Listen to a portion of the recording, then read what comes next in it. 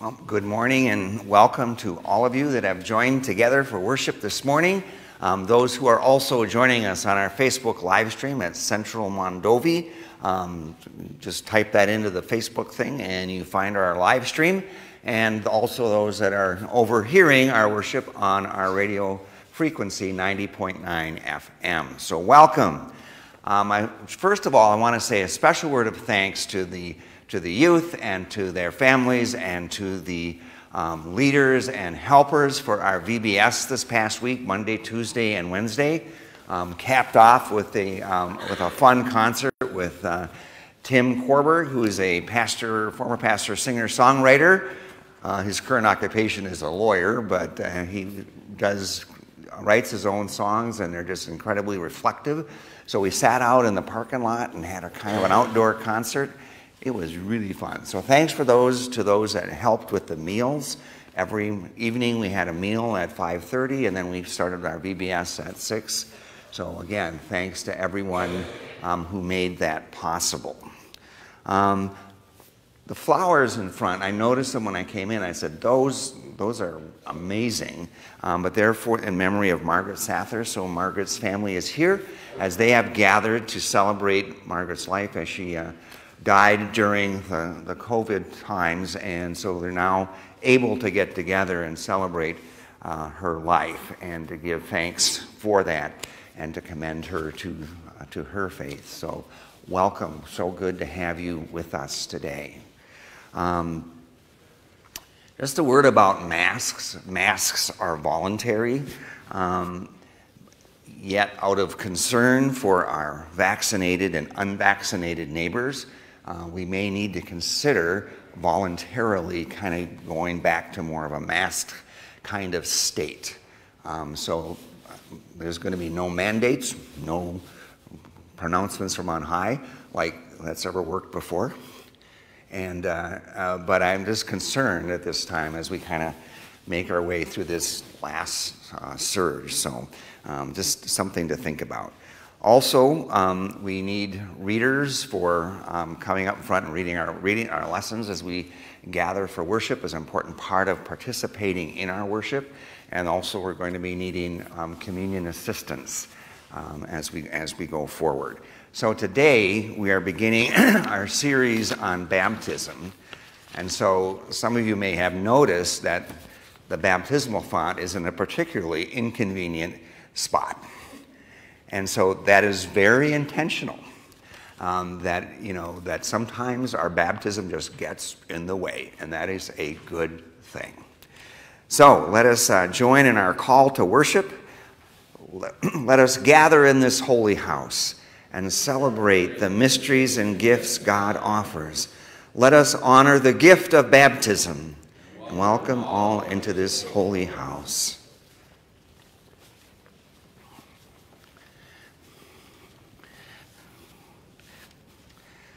So blessed be the Holy Trinity, one God, the fountain of living water, the rock who gave us birth, our light and our salvation.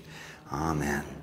So joined to Christ in the waters of baptism, we are clothed with God's mercy and forgiveness. Let us give thanks for the gift of baptism.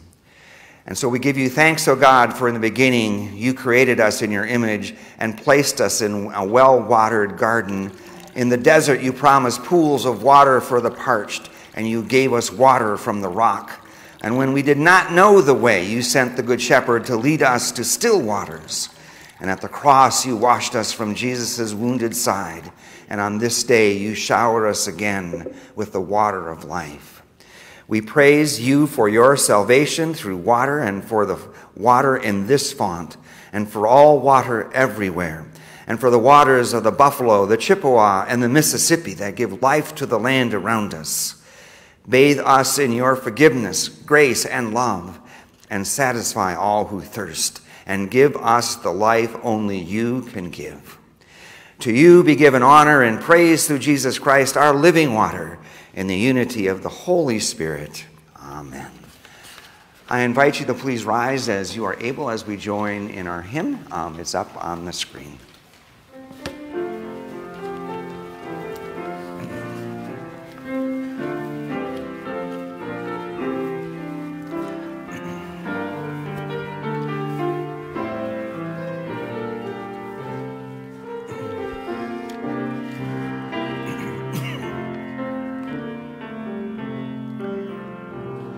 Let us build a house where love can dwell, and all can safely live. A place where saints and children tell, our hearts learn to forgive. Built of hopes and dreams and visions, rock of faith and vault of grace. Here the love of Christ shall end divisions. All are welcome, all are welcome, all are welcome in this place. Let us build a house where prophets speak and words are strong and true, where all God's children dare to seek to dream God's reign anew. Here the cross shall stand as witness and as symbol of God's grace. Here as one we claim the faith of Jesus. All are welcome, all are welcome, all are welcome in this place. Let us build a house where love is found in water, wine, and wheat. A banquet hall on holy ground where peace and justice meet. Here the love of God through Jesus is revealed in time and space, as we share in Christ the feast that frees us. All are welcome, all are welcome, all are welcome in this place. Sisters and brothers in Christ, beloved children of God, grace, mercy, and peace be with you all. We join in our responsive reading of the Kyrie. In peace, let us pray to the Lord. Lord, have mercy. For the peace from above and for our salvation, let us pray to the Lord. Lord, have mercy. For the peace of the whole world, for the well-being of the church of God, and for the unity of all, let us pray to the Lord. Lord, have mercy. And for this holy house and for all who offer here their worship and praise, let us pray to the Lord. Lord, have mercy. Help, save, comfort, and defend us, gracious Lord. Amen.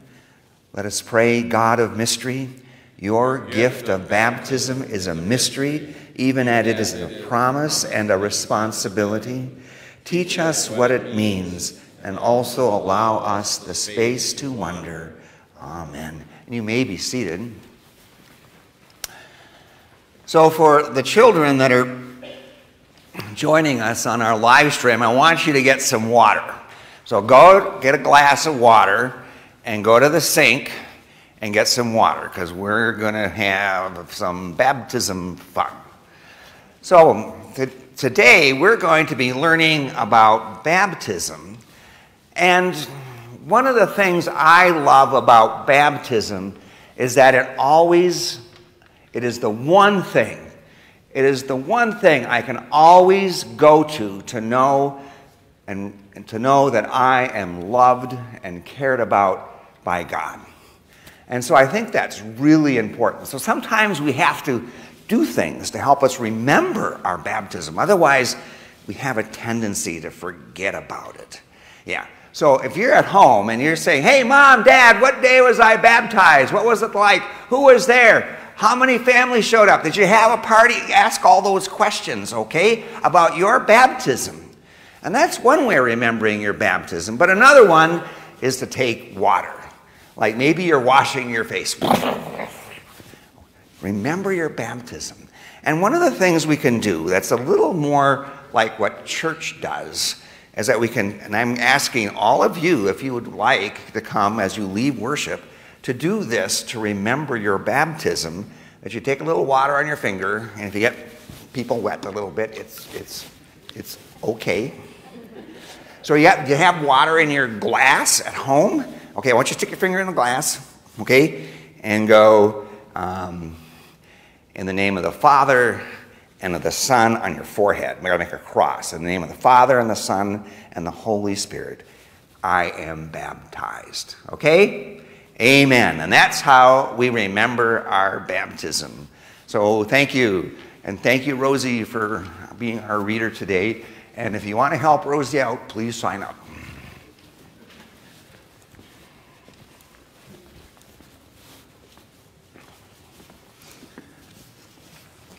Today's preparation reading is from the Acts of the Apostles, chapter 2.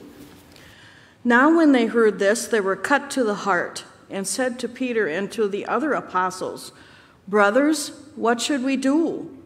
Peter said to them, "Repent and be baptized, every one of you, in the name of Jesus Christ, so that your sins may be forgiven, and you will receive the gift of the Holy Spirit. For the promise is for you, for your children, and for all who are far away, everyone whom the Lord our God calls to him." And he testified with many other arguments and exhorted them, saying, "Save yourselves from this corrupt generation." So those who welcomed his message were baptized, and that day about 3,000 people were added. They devoted themselves to the apostles' teaching and fellowship, to the breaking of bread and the prayers. Word of God. Please stand for the gospel acclamation. It's on 216 in our hymnals.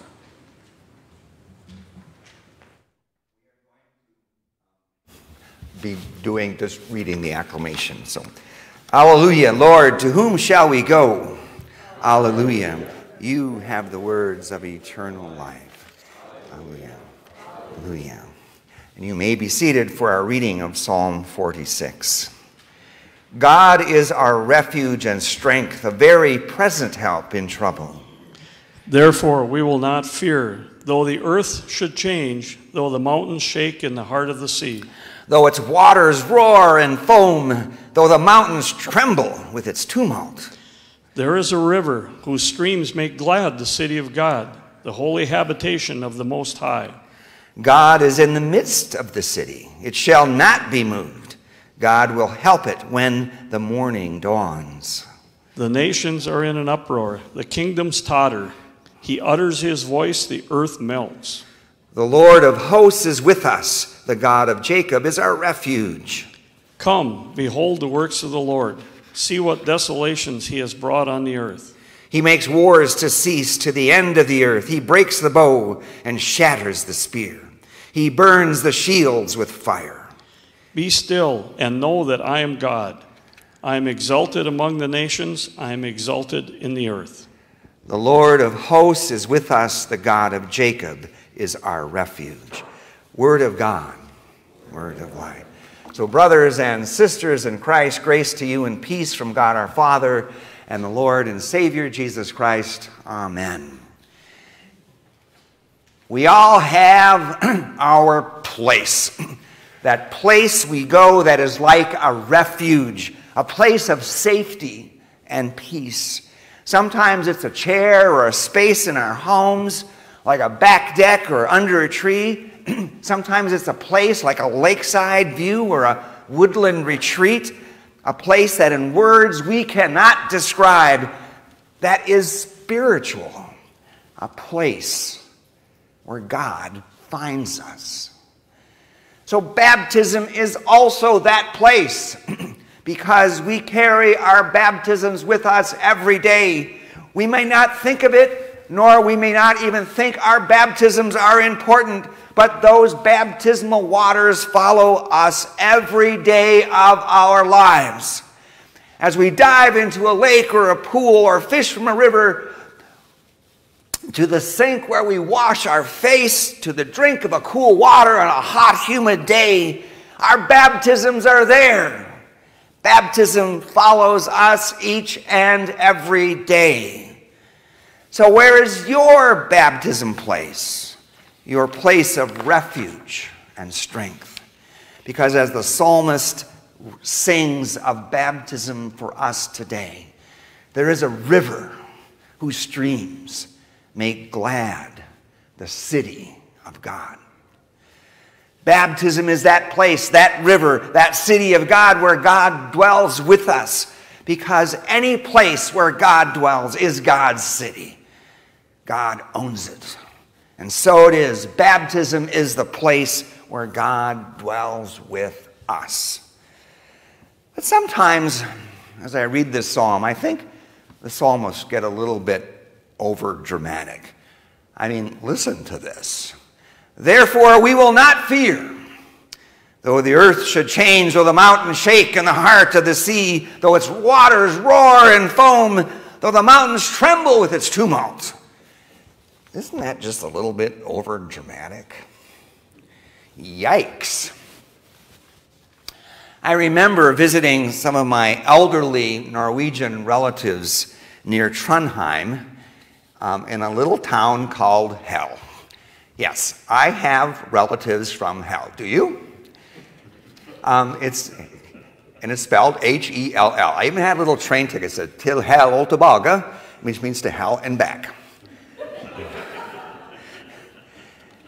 And so, but hell in Norwegian is a word that means fortune, not like we would think of it. But it's kind of a fun thing. So anyway, I was a student at the University of Oslo years ago, and so I was able to travel north and to go up to Trondheim and meet these elderly relatives as I was a student at the University of Oslo. And I remember going there and visiting and having dinner, you know, the typical Norwegian dinner. It was awesome.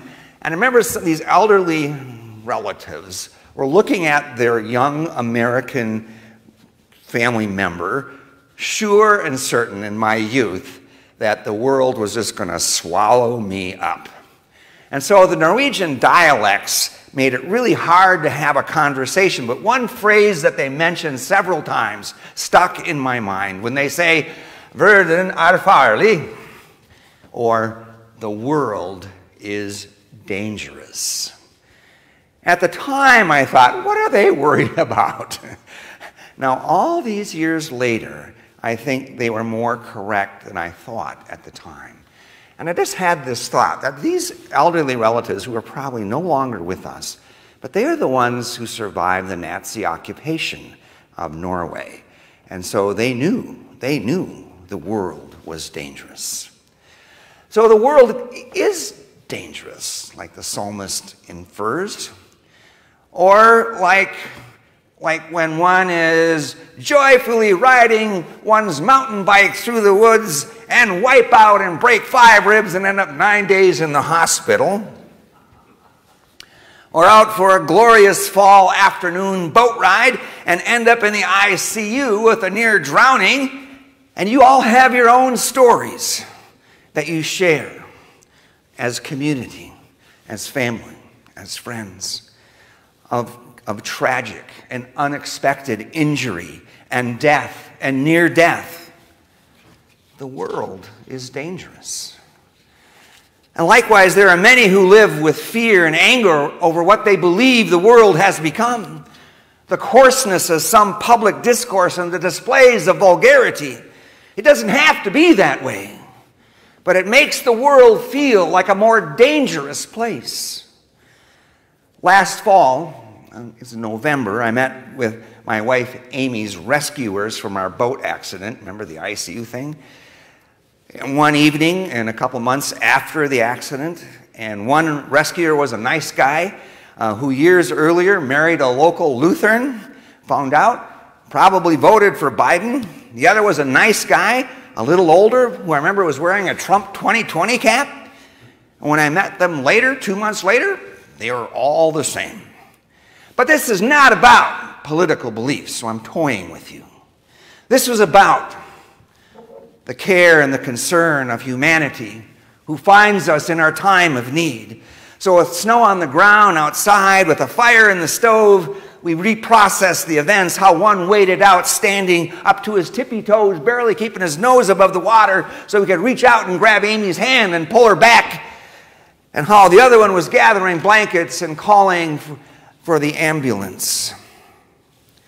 Thus, in the course of our visit, we shared our various points of view of the day's events and how everyone survived, and then other local stories of days gone by of who knew who and when. But we all left our visit grateful for each other. Thus, that lake shore, that coming out of the water, to be wrapped in the arms of refuge, care, and compassion was literally salvation. It was a place of holy baptism. There really is a river whose streams make glad the city of God. Therefore, in the midst of a world that can be dangerous and conflicted, of which the psalmist knew well, there is always the place of God's presence. Baptism makes that presence real. So when all else fails, even when our most safest and most sacred place no longer feels that way, then remember your baptism. And remember what your baptism does for you, how it saves and forgives and renews you every day. Every day you are born again, so no one does born again better than the Lutherans. But more importantly, your baptism is the place you live every day, whose streams make glad the city of God. And to that city and to that place of God is where your baptism always takes you. So when you wash your face, dive into a lake, or from a baptismal font, dip your finger into the waters and say, in the name of the Father and the Son and the Holy Spirit, I am baptized. Because that's where God dwells, the city of God. This is the place God finds you. And so we all have our place. The place we go that is like a refuge, a place of safety, a place of peace. So into the waters of life, of holy baptism, we go. Amen. So let us then join in our hymn as we sing, How Firm a Foundation. Let us sing.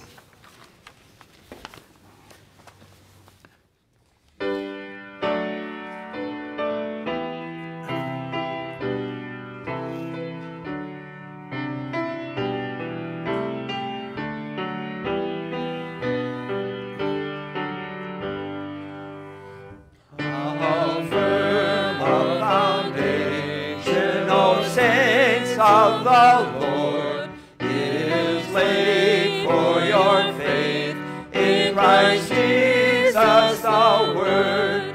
What more can he say than to you he has said, who unto the Savior for refuge have fled?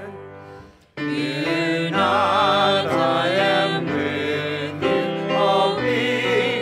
dismayed, for I am your God, and will still you aid. I'll strengthen you, help you, and cause you to stand, upheld by my righteous omnipotent hand. When through fiery trials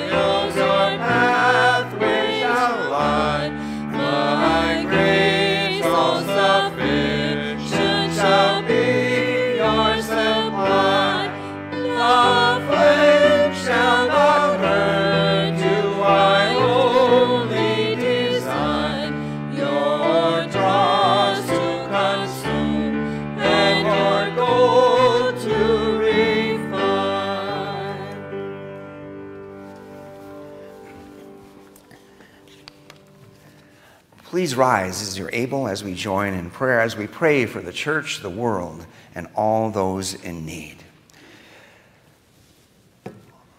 O Lord, in the waters of baptism, you offer us a covenant, a promise like no other, the chance to be your people. And may we always remember to whom we belong and whose love surrounds us and walks with us every day in the promise of our baptism. Almighty God, hear our prayer. And the world can often be a frightening place with dangers unimagined and threats real and perceived. Yet you have washed, protected, and fortified us in the waters of baptism, so to go out with good courage, working tirelessly to bring about your peaceful kingdom on earth. Almighty God, hear our prayer. And bless all those who are baptized, all of us. Keep us all steadfast in your word and empower us to be your people in the world and to uplift this world in the love that you have given us and the love you share and bring upon this world. Almighty God, and bring all the weary to your streams of healing water. Assure them of your care, your presence, and your power. Be especially with Rose McConnell and Daryl Dykeman and all whom we name in this quietness and silence and secure and refuge of our hearts. Almighty God, hear our prayer. And Lord of hosts, you are our refuge forever in this life and in the life to come. Unite us with those who precede us in life and in death, as we remember Margaret Sather and Susan Lynette and those who grieve them, so that but also we are held in the promise that we will one day inhabit your holy city again as neighbors and friends and family. Almighty God, hear our prayer. And we pray this week for Katie Malum, Ed and Shirley Malum, Scott Malum, Chad Marslick, Kenna and Kinsey, Dan and Trina Marslick, Kayla Marslick, Aiden, Cole and Bryson. And we also rejoice with Dennis and Judy Thompson as they have celebrated their 50th wedding anniversary. For these and so many others, Lord, we lift to you and pray your blessings upon them and upon us all.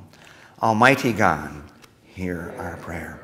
And so we entrust our supplications to your capable hands, both gentle and strong. Receive us and our prayers and make us faithful to you, the lover of our souls. Amen. And so the peace of the Lord be with you always. So I invite you to turn to your neighbor. If you're comfortable shaking hands, either do an elbow bump or just do the peace wave, but share the peace together. And as we share the peace, we also give thanks as we receive our offerings. And the offerings have been received in the plate in the back there. And so thank you for your gifts as we celebrate God's bounty and goodness among us. And when you're done, you may be seated, and we will join then in our offering prayer. So let us pray. You have welcomed us into your family through the gifts of holy baptism. We gratefully return to you a portion of what you have given us. Receive these gifts, holy God, to welcome others as you have welcomed us. In the name of Jesus, amen. And so we pray together our Lord's Prayer. Our Father, who art in heaven, hallowed be thy name. Thy kingdom come, thy will be done, on earth as it is in heaven. Give us today our daily bread, and forgive us our trespasses, as we forgive those who trespass against us. And lead us not into temptation, but deliver us from evil. For thine is the kingdom, and the power, and the glory, forever and ever. Amen. So I invite you to please rise again as we receive this blessing, that the God of steadfastness and encouragement grant you to live in harmony with one another in accordance with Christ Jesus. Amen. The God of hope fill you with all hope and joy and peace in believing, that you may abound in hope by the power of the Holy Spirit. Amen. And the God of all grace bless you now and forever. Amen. Go in peace. Christ is with you. Thanks be to God. Again, thank you so much for worshiping this morning, and those who have joined us online. So if you're online, you can go and get your coffee now and drink it, because we're going to go into the fellowship hall and have coffee as well. So we go our way singing our closing hymn, Go Make Disciples, hymn 540. Let us sing.